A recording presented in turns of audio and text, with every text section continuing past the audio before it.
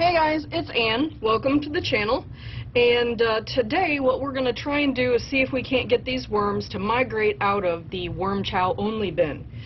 So first we're going to take a look in here where I've been attempting to get them to migrate out and move these guys over to a new bin, and then we're going to do a light migration of whoever is left over here. So let me get my little tub here, and just might be easier to flip it over on here and see what we get.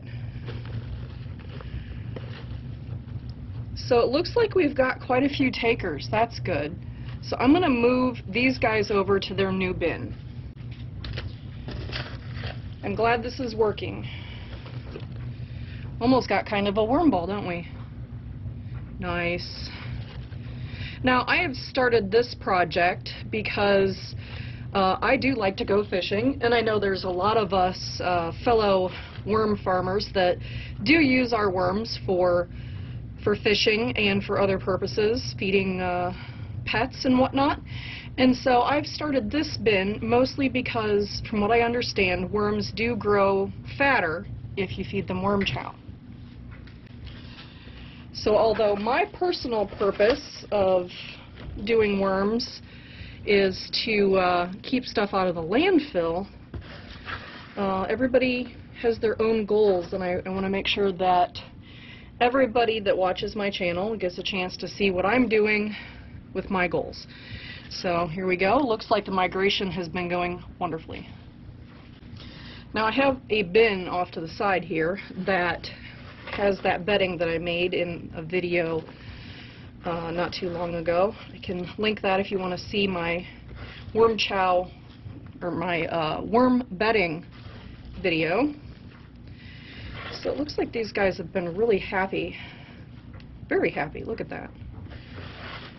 Made it nice and wet and gave them their worm chow, and we'll see here in a minute how well that has worked and how many of the worms we're going to have to migrate the hard way.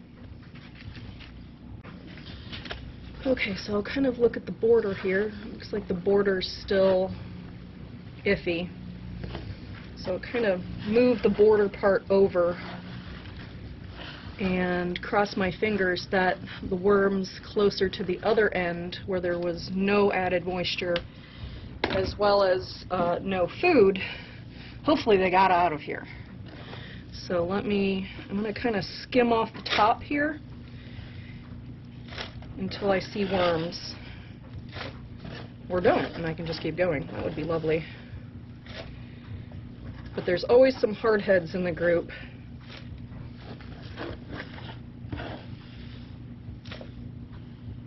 Nice. Oh, right when I say that, look who's here.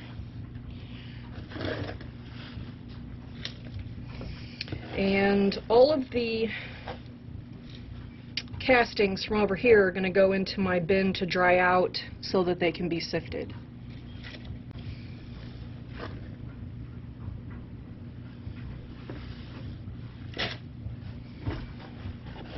I did have the lid off of this end, so I was hoping that it would become a little bit inhospitable and make the migration a little bit easier for them. And if the worms, you know, have not perfectly moved out, that's fine. We will get them with the actual light migration, which I'm sort of doing right now, but I think most everything has already left.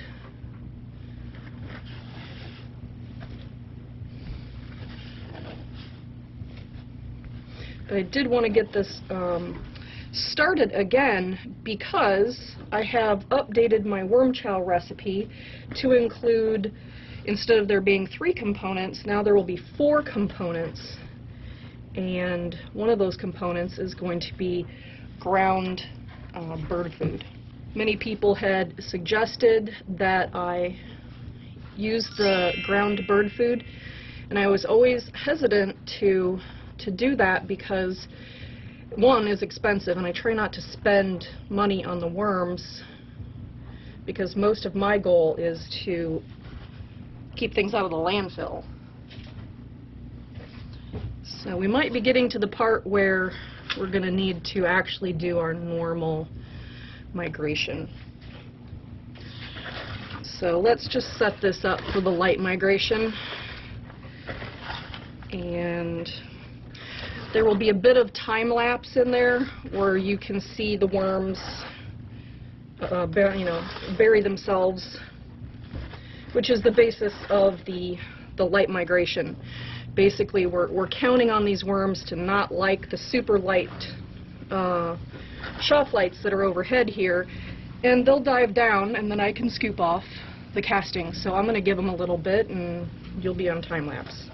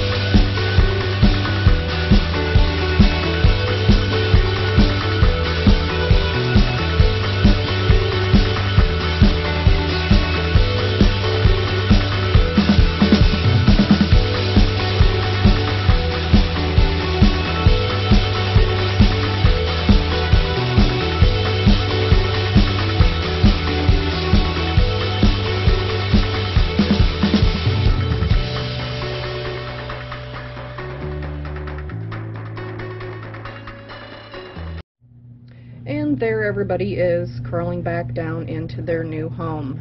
I've already put the new worm chow in there to let it get started for them. So we'll see how it goes. I put 2 handfuls in this mortar tray.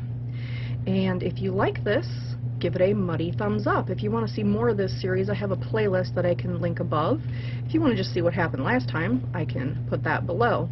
If you're not a member of my worm family, click that subscribe button. And if you want to know what I'm doing when I'm doing it, ring that bell icon. Alright guys, thanks for hanging out with me and my worms, and everybody, have a good day.